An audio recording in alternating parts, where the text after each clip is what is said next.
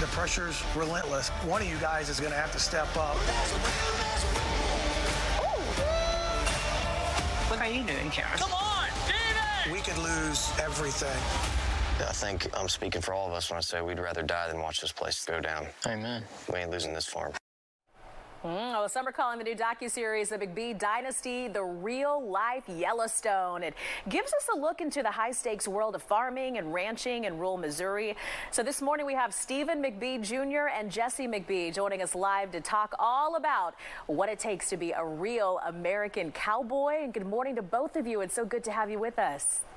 Good morning. Thank you so much for having us on. Hi, I got to tell you, that was an exciting little teaser that we had there. I mean, I can sense the nitty-gritty drama that's coming off of the farm. So let's dive into this. I mean, let's clarify, because a lot of times when we see reality TV, we know so much of it is scripted and this and that. This is not, right?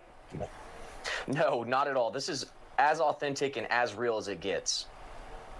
That's good to hear. It is. It is. Okay, so what's it like, though? Because something tells me that you guys didn't grow up, right? I mean, I'm from Arkansas. I know you're from Missouri, so I know the area well. I bet you didn't grow up with cameras in your faces watching everything that you're doing on the job. So I want to hear from both of you, Steven Jr. and Jesse. I mean, what was it like living your lives in front of the camera?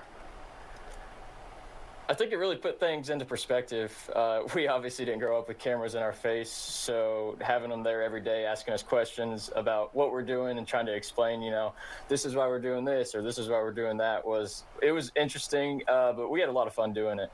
Yeah, absolutely. I think that for us, we've grown up farming and ranching, so we don't think it's that special, or we don't think some of the things that so many people find interesting about it are really all that interesting. But whenever we're out there working and cameras are on us, you know, you can tell that not only is all the production crew so interested in it, but the audiences love what takes place on a real-life farm and ranch. It's so distant from most of America, living out in the middle of nowhere in the flyover states, that I think it really gives an interesting perspective to what happens in the Corn Belt.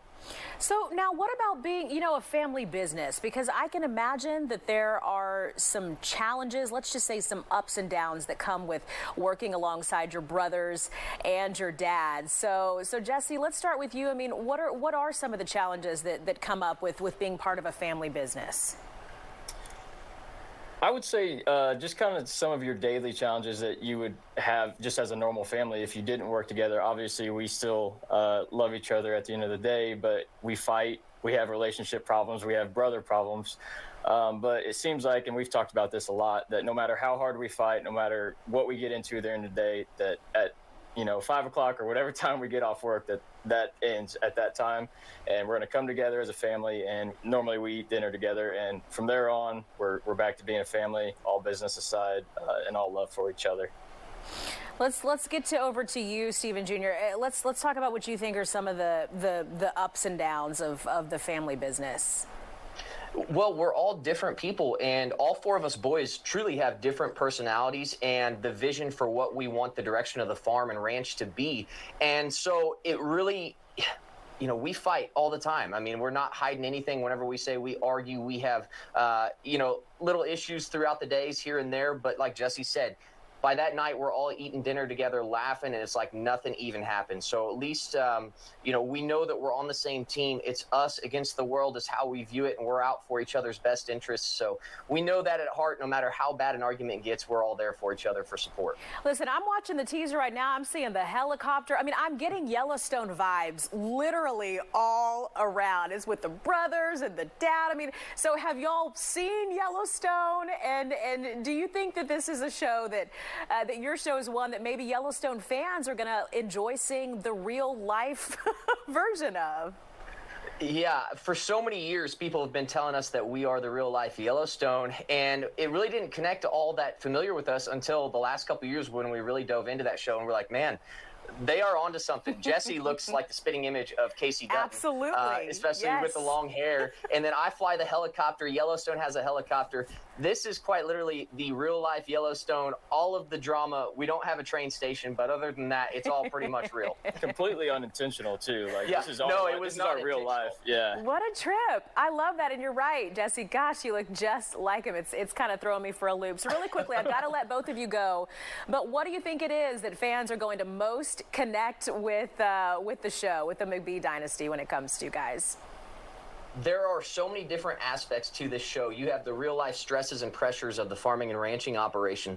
But on top of that, you get all of the drama of our real life personal issues and our relationship issues that we're trying to grow and strive for, even in turbulent times. So you're getting to watch all of this unfold in real time. And it's all, like I said, as real as it gets. So there is no faking anything on this show. I think there's something for everybody in the show, which is what makes it great.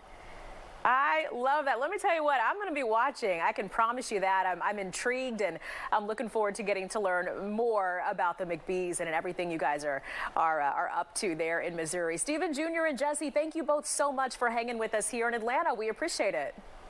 Thank you so much. Enjoyed it. And a special thanks to Peacock for helping to coordinate our interview with the McBees. All 10 episodes of the McBee Dynasty are available for streaming now.